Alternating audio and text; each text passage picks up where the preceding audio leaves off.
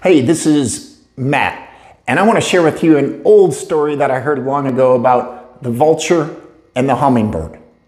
Now, if you could, picture in your mind what a vulture looks like. Yeah, they're big, they're kind of ugly looking, they have sharp beaks and sharp talons, and they soar around the countryside. Now, as they're flying around the landscape and countryside, what do vultures look for? What are they looking for? Yeah, that's right.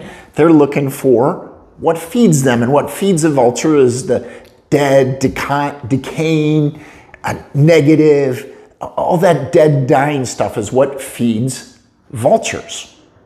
And that's what they look for. And the vultures find what they look for. Now think of a little hummingbird. You have that picture? Now they're little, they fly really fast, they have those long beaks, pointy beaks, and when hummingbirds fly around, what are hummingbirds looking for? Yeah, hummingbirds are looking for the flowers, the sweet stuff, the sweet nectar, because that's what feeds them, and that's what they find. You see, the hummingbird and the vulture fly around landscape, and they're looking for what they feed upon, and that's what they find.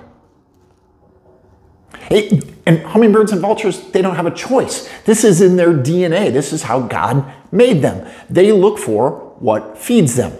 Now, how about you when you fly around your personal or professional landscape?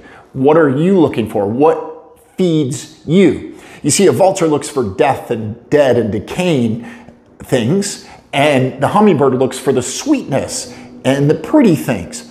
Now, often, those two things are right next to each other, side by side. You see, the vulture and the hummingbird fly over the same landscape. They each find what they're looking for. Now, I'm no different. When I walk into my house, anytime, if I want to be a vulture, I can. If I want to walk in my house anytime, I can find dirty laundry. I can find dishes that need to put away. I can find boys' beds that need to be made, and I can be a vulture. Now, also, anytime I walk in my house, can I be a hummingbird as well?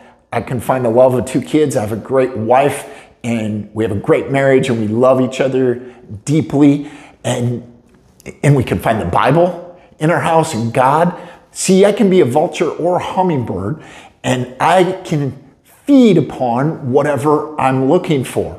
Now, I know in nature, that's the way God made them. A vulture and a hummingbird, they don't have a choice. Now, you and I have a choice.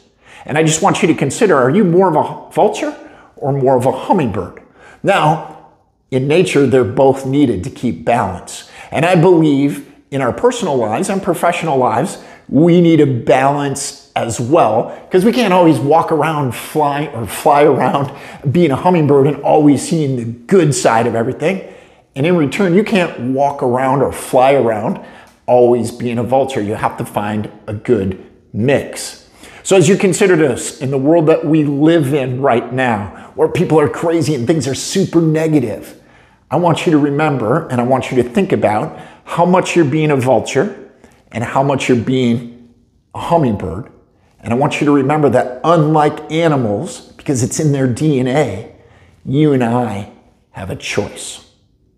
Are you a vulture or are you more of a hummingbird? If you'd like some more information, check me out on my website, mattbooth.com. Thanks.